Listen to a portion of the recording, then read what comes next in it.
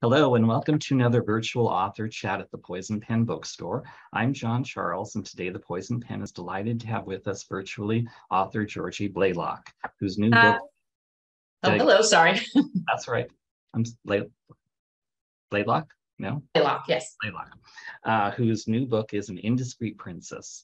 Before we begin today, I would like to let those tuning in know that the Poison Pen does have copies of Georgie's historical novels, as well as copies on order of An Indiscreet Princess, and we would be happy to hold one or more for you or put them in the mail. Just give us a call or go online, and we would be happy to connect you with these wonderful historical novels. And now I'd like to welcome Georgie. Hi, thank you so much for having me. Thank you for visiting us virtually. I always like to find out about authors, a little bit about them before they became writers, and you have kind of a fascinating background to your life story. Can you tell us a little bit about Georgie? Yes, so originally I wanted to be a screenwriter. And so my undergraduate degree is in TV and film. And I ended up moving to Los Angeles and taking a crack at the industry. And I had a lot of fun. I had a lot of, a couple jobs up there that I really enjoyed. I worked for Sony Pictures. I worked for the Screen Actors Guild. Oh. But it's a very, competitive industry. And even though I had written for a small TV station in San Diego where I live, I never really had that happen for me in Los Angeles. And so when I was working at the Screen Actors Guild, I had a compressed work week. So I had Wednesdays off. And I ended up one day, I was sitting down, I was reading a romance novel, and I thought, wow, I could write one of these. And so I did. And so over time, that became, under the name Georgie Lee, I wrote historical romances. And after I left LA, I sold to Harlequin, and I wrote 16 or 17 books for them. And then around, that was under the name Georgie Lee. And they're still out there if anybody wants to check them out. And then around 2016, I decided I wanted to make a change, that I wanted to do historical fiction so that I could explore, different time periods and maybe come at it with a different approach. And so my first historical fiction book was The Other Windsor Girl, which is a story about Princess Margaret. And it's told through the eyes of a fictional second lady in waiting. And it kind of follows her from 1949 to 1959. So between her love affair with Captain Townsend all the way through to her marriage. And then my second book was The Last Debutantes, and my current one is An Indiscreet Princess. Your first historical novel, The Other Windsor Girl, you created your fictional character. You made her a romance writer too. Is that correct? I did. Pardon? Was that kind of a little bit of an homage to your career in romance writing? Yes and no. I think it was mostly just because it was something that she could do quietly on the sly. Because in the book, it's all about her having to kind of make her own way and find her own place in the world. And so she's writing these books on the sly, and I needed something that, people kind of heard of and understood, and at the same time that she could do very quietly. I think you've written that Princess Margaret was kind of the Princess Diana of her day. Can you kind of elaborate a little bit on that? One of the things I discovered when I was researching The Other Windsor Girl is how intrusive the press was with Princess Margaret. And that was something that we don't think about in the late 1940s. I don't know why we don't, but we don't. And so it was fascinating to see how she was very glamorous compared to her sister. Her sister's very regal. She was very glamorous. And people really responded to that. And because of that, in the way that Princess Diana was glamorous and people responded to it, the media would follow her, and they could be very intrusive at times. There's a story where she was on the Isle of Capri. She was swimming in a very light colored swimsuit, and the paparazzi were on the shore with the wide angle lenses taking pictures of her. And if you Google it, you can actually see there's a Life magazine article from that time talking about how she was swimming nude, and she wasn't. And they had people during that same Italy trip breaking into her. It was a maid that slipped into her, or took a reporter into a room so that they could see what she was reading, what nail polish that she was using. So in that regard, she was very much the Princess Diana of her time. I don't think she had quite that common touch that Princess Diana had, but the glamour, that bringing that sense of awe that people really respond to the monarchy, is something she definitely had. You followed this book up with The Last Debutante, and if I understand correctly, that was inspired by a documentary that you saw? Yes. There's a great documentary. It's on YouTube. It originally aired in Britain, and it's called The Debutantes in 1939 or something like that. And it's all about that last debutante season before World War II. And the story for the last debutantes, when I saw that, I thought, oh, this is fascinating. And I started digging and seeing like which character I wanted to tell this story through, because it's such an interesting time. It's that last hurrah of the old Downton Abbey world before World War II comes and basically sweeps it away. There's still little vestiges of it left. So when I write The Other Windsor Girl, you see a little bit of it, but that full Downton Abbey kind of world, it's just gone after that. And so when I started doing the research, I noticed that Neville Chamberlain, who was the prime minister at the time, he was the prime minister before Winston Churchill. He's the peace in our time prime minister. Mm-hmm. His niece was a debutante during that time. And she was based at Downing Street, number 10 Downing Street. And Neville Chamberlain's wife, Anne Chamberlain, was the one who sponsored her. And she had this fascinating story too, because she was related to Neville Chamberlain through her aunt. It was her aunt's brother who was her father. And she was someone who was born into that Downton Abbey world, but because her father bankrupted himself, I mean, he died in a hovel in France, literally. And because he bankrupted himself, he pulled her out of that world. So by birthright, she was allowed to be in it, but money-wise and status-wise and time-wise, she wasn't. And so that was very much a book about, you know, a changing time, changing era, questions about the future, dealing with the past. And that's something she has to deal with, because she's thrust from this very obscure background into the world of the season, which is suddenly these girls that have been isolated are suddenly the center of attention, and they're expected to, you know, sink or swim. I found it fascinating because I guess I had a preconceived notion about debutantes and the social season, like parties and shopping and all this light, frivolous thing. It was really kind of the equivalent of boot camp for these women. It was, because most of them were raised at the country houses, or they'd had very sheltered upbringings. And what happens with the season is, yes, it's there to also find a husband, but it's also to train these girls. You learn how to talk to people. Suddenly, you go from talking to no one that every night you're talking to different dance partners, you're talking with different people of all kind of levels and background, well, within the upper, you know, the aristocracy. Mm-hmm. You know, but you're having to learn how to carry yourself. You're having to learn how to talk to people, how to plan parties, how to do all these things that girls at the time, that when they then got married, were going to need to do these things, especially young women who became wives of members of parliament or ambassadors or anything like that. These entertaining and talking to people and being able to function in the social world was a very important thing they needed to learn. And the season was very much there to teach them that. And that brings us to your new book, which is coming out at the end of September, An Indiscreet Princess. What can you tell us about that book? So An Indiscreet Princess is about Princess Louise, who was Queen Victoria's fourth daughter. She had 9 children, and she was the fourth daughter. And she was the most rebellious. She was an artist, but she wasn't just an artist. It was very acceptable at that time for women to paint or do watercolors. She was a sculptor, and she was good at it. And that was considered a very masculine art. But because it had been her father, Prince Albert's favorite medium, he had encouraged her and had encouraged her desire to study it before he died.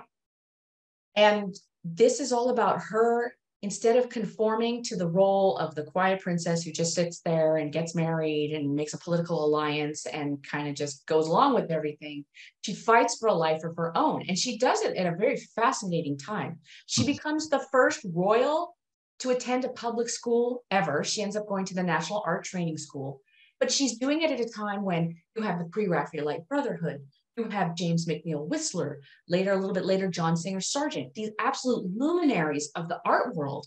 And she becomes friends with them, and she encourages them, and she gets to know them. And then at the same time, she has an affair, a very long-lasting love affair with a gentleman named Joseph Edgar Bone, who was a very famous artist at his time. He has since faded. It was really hard at that time to sort of stand out from the crowd. And he did at the time, but because he died somewhat early, he just didn't leave the same lasting legacy. But if you go to the Natural History Museum in Britain, his statue of Charles Darwin is there. If you go to Hyde Park, if you go to Holland Park, his statue of Lord Holland is there. And if you go to Kensington Gardens, Princess Louise's statue of Queen Victoria is still standing there. And so it's all about her trying to create this life for herself within the confines of what's expected of her as a royal princess, but also sort of breaking out of that and sort of becoming, not to use this again, but the Princess Diana of her time, because she had much more of a common touch. She was able to straddle the world of the royalty and the aristocracy and commoners. None of the artists that she was friends with, I mean, they went on to gain titles, but they did not start out that way, or very few of them did. It was a fascinating book in many ways, but in one sense, when you think about her going to the National Art Institute, was it?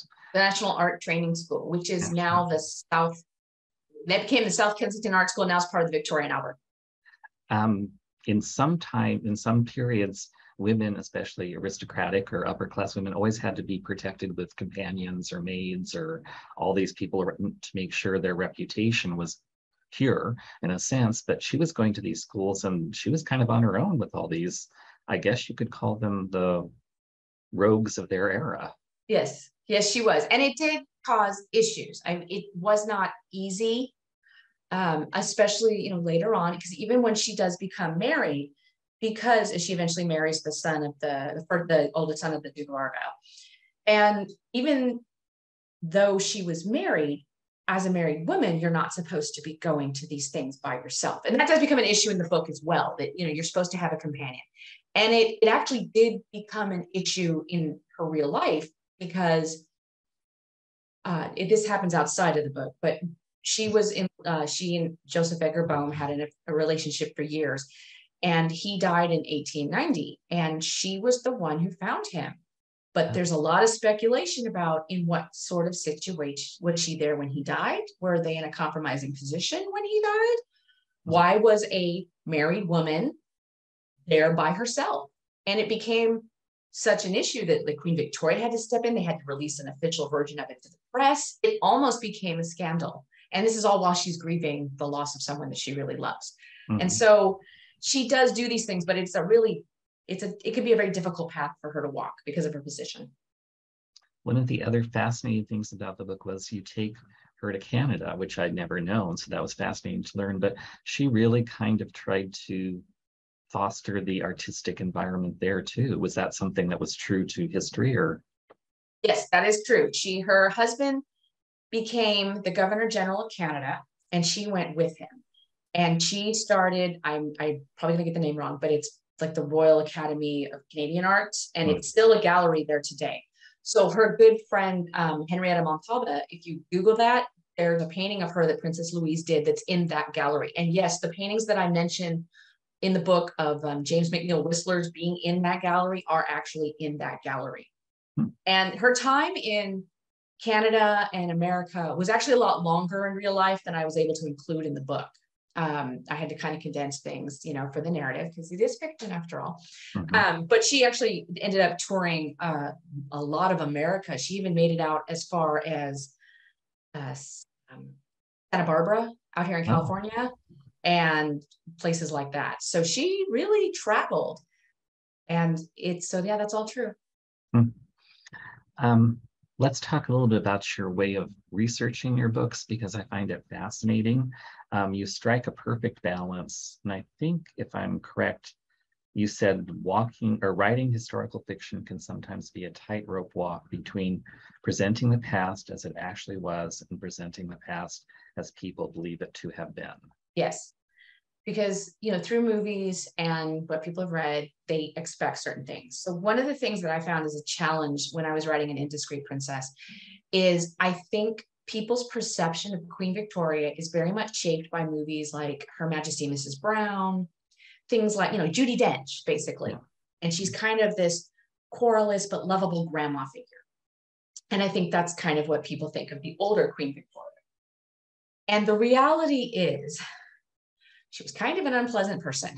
Mm-hmm. She was queen, and she knew it. And she was the center of her universe. And she very much demanded that everybody, including her children, recognize that, cater to that. And so, especially after Prince Albert dies, there's nobody to sort of stop, kind of check her, I guess, and say, hey, there's other people and maybe you shouldn't be. So you've got a person who every time she just makes a suggestion, people take it as this is the law, not the law, but this is the way it needs to be, and you need to do this. People don't push back against her. So what happens is, with her children especially, she rules them with an iron fist, and she can be incredibly callous with them. And when I was writing, and I went through and I read biographies of her, but I also read her journals and her letters. There's a great correspondence available in books between her eldest daughter Vicky, who was going to be Empress of Germany, and Queen Victoria. And you get mostly both sides of that conversation. And, like, her daughters lose their children, and she's like, well, you've got more. It's not as bad as losing a husband. It's always about her. And so when I was doing that research, I realized, wow, if I just put that in the book, people are going to think I'm making that up. So one of the things I did is I went through her journals and found these quotes. So at the beginning of every chapter or section, to kind of set the stage for what was going to happen in the chapter, I used those quotes so that people could see for themselves that she could be really nasty. And almost in a shocking way that you would think that if I hadn't sort of done that, I think people would think I made it up, and I didn't. Was she different when she was married to Albert? Can I believe the PBS Victoria series that she was at one point kind of happy? She was, because she was in love with him to the point that she kind of excluded everything else. So, but he was there as a pretty good balance to her. So, she's queen. She's got things that she has to do. She can't always be paying attention to the kids. So Albert is very good about paying attention to that, because he had a horrific childhood. His mother had an affair, and she was banished, and he stopped. He had been very close to her. And after he was 5, I think he saw her one more time after that before she died. So he had this kind of awful childhood. So he made for them a very good childhood. He paid attention to them. He was really invested in their education. So he was very much there. And he would tell the queen to not be so mean to them, or to pay more attention, or to do these sort of things. She didn't always listen to him. But once he died and it became all about her grief, it just became all about her. The almost exclusion of almost everything.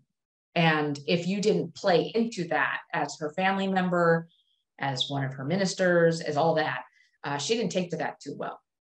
So there weren't a whole lot of people there to kind of tell her to, okay, knock it off.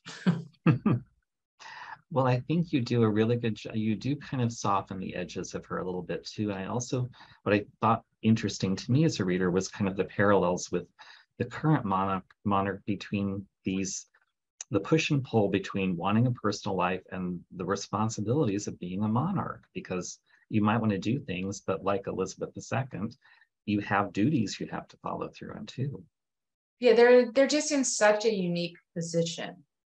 And I think that's where Princess Louise got very lucky, in that she was able to pursue her art. Because one of the things in The Other Windsor Girl, the problem with Princess Margaret, is that if she and Elizabeth had been men, Princess Margaret probably would have been given some kind of career, probably in the military. But because she was a woman at that time, you're still in that transition period. The war's over. You're not really into the 60s yet. She's just stuck in that limbo where they don't know what to do with her. And they don't give her anything to do. And then she doesn't get married, so she doesn't have, that to kind of focus on. So she ends up just becoming lost. And then all these things she wants to do, like marrying Captain Townsend, she cannot do. And so I think Princess Louise kind of got a little luckier in that respect, is that she was able to do more of what she wanted to do. She was able to have an art career. Now, it was tempered because of her position. And she probably, if she'd have been able to just dedicate full time to it, more people would probably know about her, because she did, but she showed in galleries. And that was unheard of, because that's one of the things in the book, is that Queen Victoria is horrified by the idea that she's going to be out there competing with artists, but she does, but she always has to find a way to do it. So, she enters things in galleries, but it has to be like for charitable things. So she just finds a way around it. And I think in a lot of ways, she actually had more freedom than Princess Margaret. I think you're probably true. I also think it was interesting because Princess Louise got, I guess, static from people in the art world who basically said the only reason you're getting your pieces shown and sold and brought to attention is because you're a royal. She had to fight against that perception too. She did, but it also kind of in some ways worked to her favor because when you're friends with the princess, your chances of getting noticed by the queen who can further your career, or your chance of getting that sort of status also helps. So yeah, it's a sort of a double-edged sword for her because yes, people don't think she should be there. And there was, when I did the research, there was a lot of people who said that at the time, that she was only there because of who she was, there were some rumors that she was leaving Joseph Edgar Boehm, to do her work, to finish up, like she would start a piece and then leave him to finish it, or that he was actually doing it. So yes, people were, I guess, jealous, or that people cast doubts on her career, but she didn't allow it to stop her either. And I think that's why she tried to show and do as much as she could. And she wanted to prove that, no, this is me. And she went on for years and did more than what I covered. Yeah, no, but you do provide a fascinating window into the art world of the time, and you have all these cameos from people you mentioned, like Whistler, and I had forgotten that he had that huge trial that almost ruined him as an artist. He did. Well, he went out of his way to kind of make people irritated at him. He had a knack for it. But it was yeah, but it was fun because I didn't realize that she was involved, that she knew him that well. And so if you go through Whistler's papers, a lot of it's online. The university, I think it's Birmingham, has it. You can look through them. There's letters between him and Princess Louise, and him and Joseph Edgar Boehm. And so it's kind of fun to see that friendship. And it was also interesting just with how many people there were that she knew at that time, because, it was one of those eras that just created so many people, trying to pick and choose who to bring in and who to leave out, because there were so many. And so because of Whistler's good friendship with Boehm and Princess Louise, he was the one that gets kind of the most attention in the book. Why do you think you've written about royalty in different books? Why do you think readers are so fascinated with royal figures? I think there's a fairy tale aspect to it that people enjoy. That we all know they don't have perfect lives, but from the outside it looks pretty good.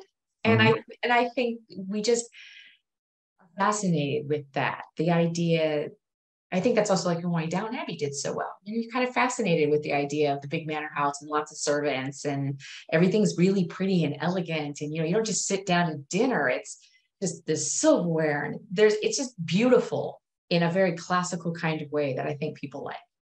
And but it's also fantasy, because you kind of imagine yourself sitting down to that big course meal. You don't want to think about, who's cleaning it up, or am I going to have to clean the dishes later? So you can kind of lose yourself into that. And I also think that they, as characters or as people, it is that interesting pull between what they're born to, which is super rare, but it has all these demands, and what they want as people. So I think it also has a lot of really good, juicy conflict that's, a lot of fun. And I think that's why you have all the, when they had more of them, and People magazine kind of stuff, you want to see all the beauty, but you kind of want to see, what's going on behind that. You admire them, you want that lifestyle, but you also want to think, well, their life isn't as good as mine. And so exactly. It's the push-pull. Do you have a favorite royal figure of your own? Oh, my God. Always the one I'm working with. Just because I end up getting into, so deep in their lives that, so I don't really have a favorite, but, I have, I'm very fond of Princess Margaret and Princess Louise, because I have spent so much time with them and come to know them as people, and my fictional versions of them, that, it sounds silly to say, but I think it's them, just because I know so much and I've read so much. And for me, they've become more than just the magazine story. They've become real people who had real problems that they had to overcome or deal with. If you had to pick one or two media representations, movies, miniseries, which ones do you think capture the spirit of those royal personages the best? I think The Crown is an excellent one. Okay. I think that's a very good series, that especially if you want to see about Princess Margaret. If you get a chance to get a hold of it, Her Majesty Mrs. Brown, for Queen Victoria, is, I think, a very, very good kind of depiction of what's going on because especially if you want to understand like the grief and kind of how it affected her and things like that. I think those are two very good ones for people. Let's talk a little bit about your writing process. I have a note here saying that the best writing advice you have given or received is having established habits and routines, even old ones that you can fall back on, can make all the difference when life interferes with your writing. That is so true. Because part of people always say, well, I don't feel inspired to write. Well, you're never going to write if you wait for that. So if you get in the habit of sitting down every day, no, not every day. Okay, life gets in the way. Let's be realistic. But if you get in the habit of on a regular basis, you sit down at your computer and you have that time, however it is defined for you, that when you sit in that space, you know, now I'm going to create, now I'm going to work. And then the other advice I give people is just write, because once you start the process, some days it doesn't flow, but some days it does, but you have to start. You have to just sit down and do it. But having the routine is important, because the thing about when I was writing The Last Debutantes, my deadline for that was June of 2020. And in January of 2020, I had my writing schedule all set for, that 6 months. And as we all know, in March, the world went crazy.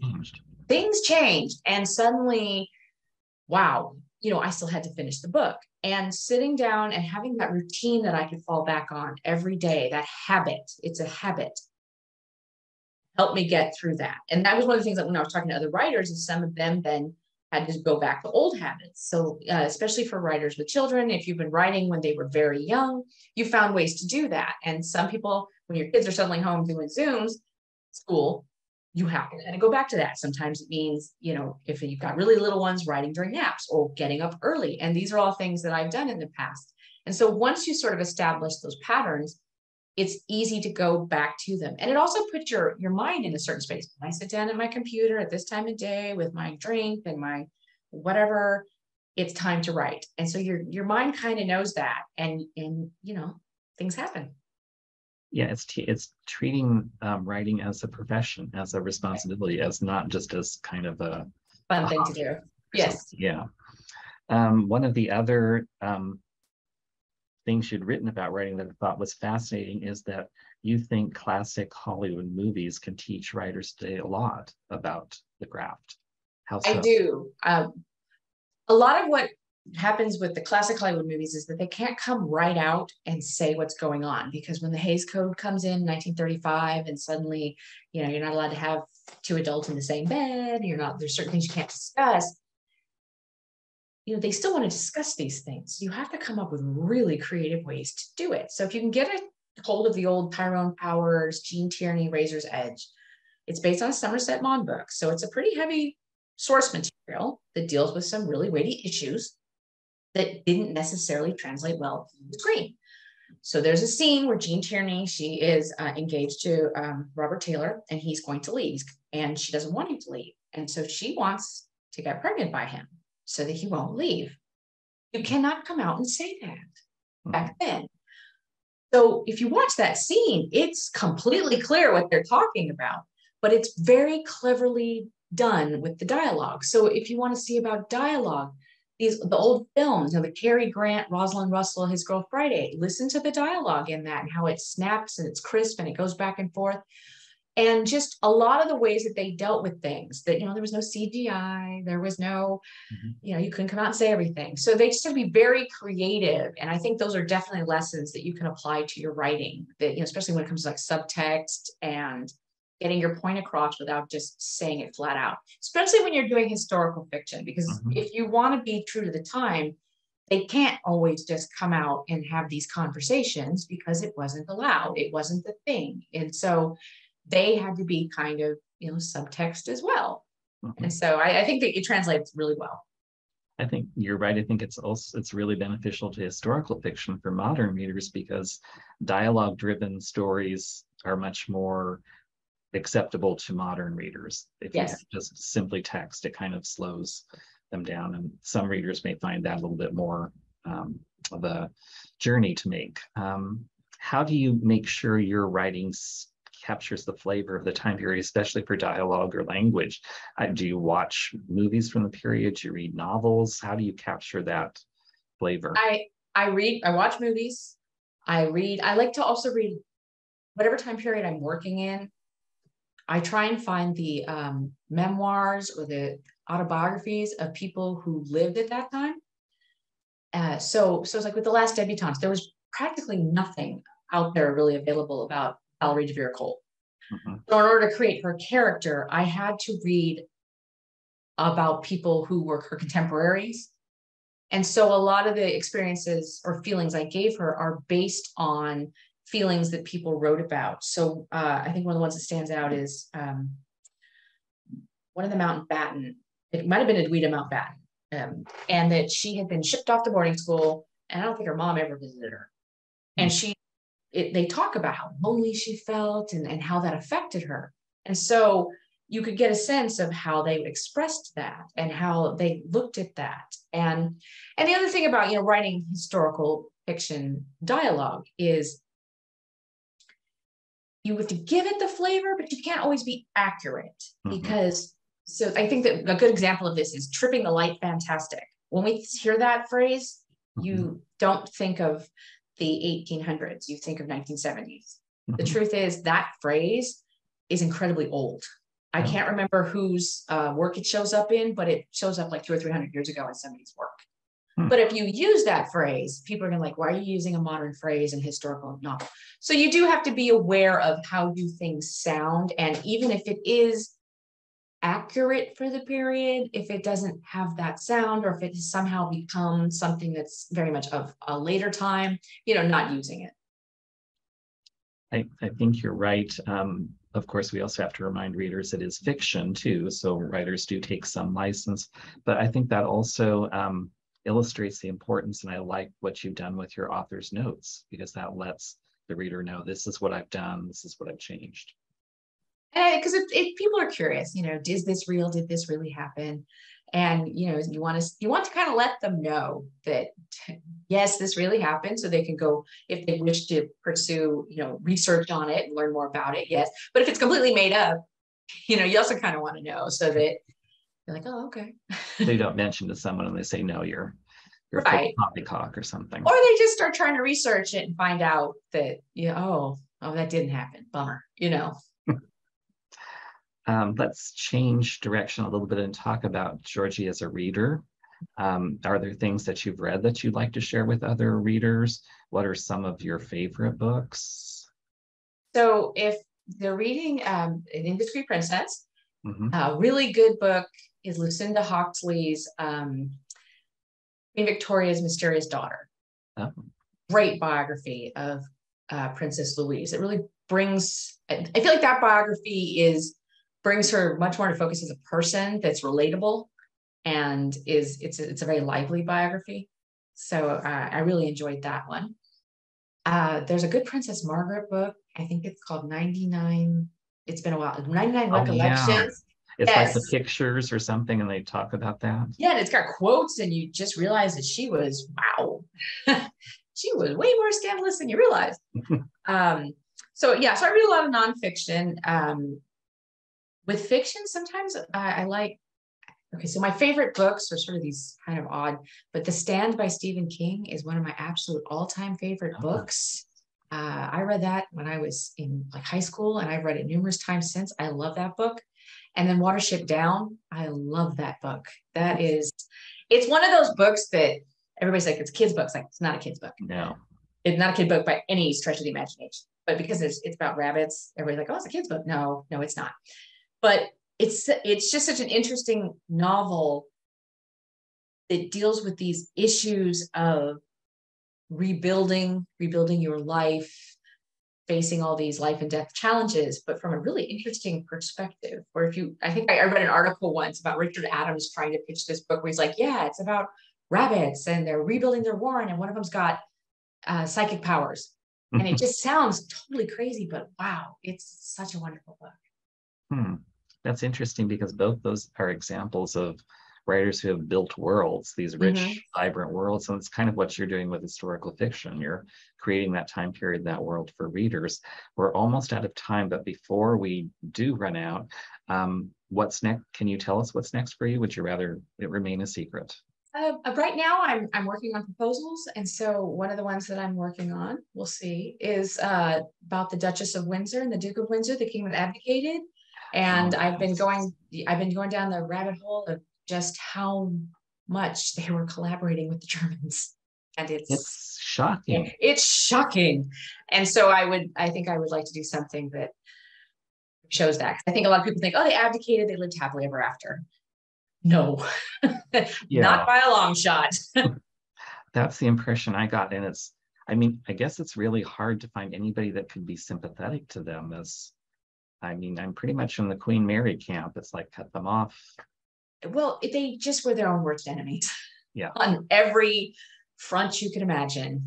But it's shocking because that's another one of these things where that's not how they're portrayed. Mm-hmm. It's portrayed as the greatest love story ever. He gave up the throne for her. Okay. Yeah, sort of. But when you start to really dig into it, it gets dark, really dark. So we'll see what happens with that. And how can readers learn more about you and your books? Are you on social media platforms? Do you have a website? I do. My website is georgieblalock.com, and I have a fun page there on all my books. So like on An Indiscreet Princess, I have pictures of Princess Louise and her sculpture and Joseph Edgar Bohm and all those kind of people. And I have it for the other books as well. And then I'm mostly on Instagram, so it's at Georgie Blalock. Yeah. I love to hear pictures. I've seen some lovely pictures of a dog on Instagram. Oh yeah, that's my little writing partner, my Shih Tzu. So he hangs out with me, and he lets me take his picture. Oh, well, it's just been such a fascinating half hour with Georgie Blalock. Did I get that right? You did. Whose new book is An Indiscreet Princess. It's a fascinating book. All of her historical novels are. I think what I loved about your books was you hit the perfect balance for me as a reader between entertaining and learning stuff. You learn about the period, you learn these little facts, but it's just a story that you fall into and love. So if you're looking for something great to read, I would definitely say all three of them are top drawer historical fiction. I would like to thank Georgie for being with us. Thank you so much for having me. I really enjoyed it. And I'd like to thank those of you tuning in to another virtual author chat at the Poison Pen Bookstore.